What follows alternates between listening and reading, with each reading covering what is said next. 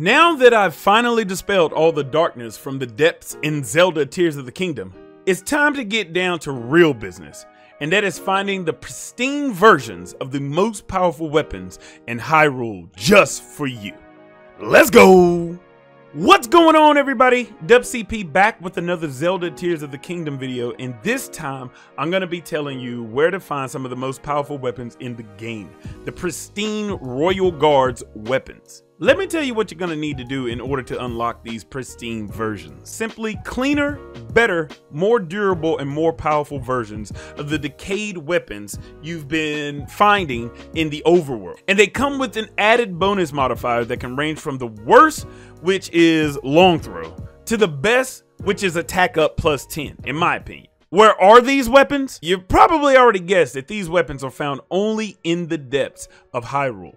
And they are accompanied by these soldiers that simply fade away when they hand you the precious pristine weapons. In order to obtain certain pristine weapons in the depths from the Dark Soldiers, a crucial task must be completed first in the overworld. Just a little bit of work, just a little bit. All you gotta do is break the decayed version of the weapon over somebody's hind parts. That's all. Just open up a can of whoop ass until the decayed weapon is destroyed. That will inevitably unlock the pristine version in the depths. All that research was done by another YouTuber in Philly Beats U. Link to his awesome video is in the description, and he covers where every style of weapon is in that video. So check that out for sure. I'm only going to cover the Royal Guards weapons since they are some of the most powerful base weapons you can have. Let's talk about location. Location. The Royal Guard pristine weapons can be found under the Gerudo Desert at the Gerudo Canyon Mine, which is located right beside the Mastutoto light route. If you don't have this light route yet, you can also access the mine by way of the Gerudo Summit Chasm. I highly advise you activate that light route, as it will make farming these pristine weapons much easier. There are 3 different soldiers, each wielding a certain type of weapon, which in your case is excellent, or should I say pristine. Get it? Pristine for the type of weapon? I'm hilarious. Seriously though, this is the perfect location to try your luck at finding the best version of the pristine weapon you're searching for. The sword will be here, the claymore will be here, and the spear will be right here. Knowing exactly where each weapon is makes this next part much easier. I'm gonna show you how to get the Royal Guard weapon to pop up in the soldier's hand, because it's not always going to be Royal Guard's type. It can be any sword, claymore, or spear you've broke over somebody's head in the overworld. With this simple trick though, we can make sure it spawns what we want. Once you first get to the mine, depending on how you got there, you will see the Dark Soldier appear with a pristine weapon in hand. This locks that weapon down.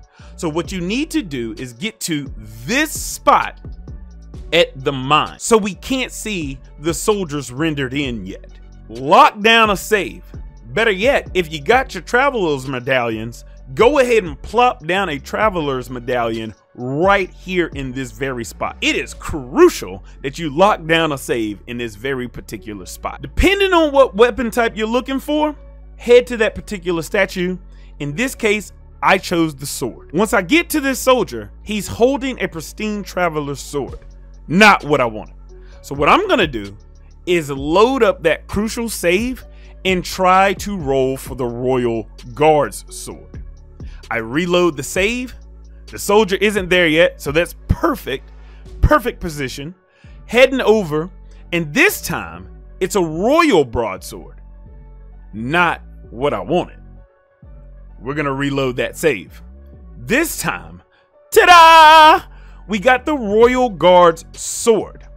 Sometimes it may give the same thing over and over, and if that happens, you need to take the weapon from the soldier and throw it away. I got this Traveler's sword like 20 times in a row after saving it, so I was like, nah, something ain't right. Once you do that, it resets it after the next blood moon.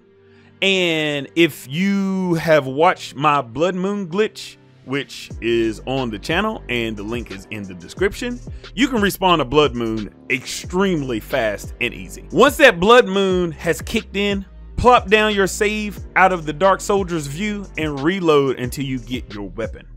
I got extremely lucky and only had to do a couple of reloads before I got the Royal Guard's weapons to pop up. Once you see that it's the Royal Guard's weapon in hand, now it's time to roll for the perfect buff mod.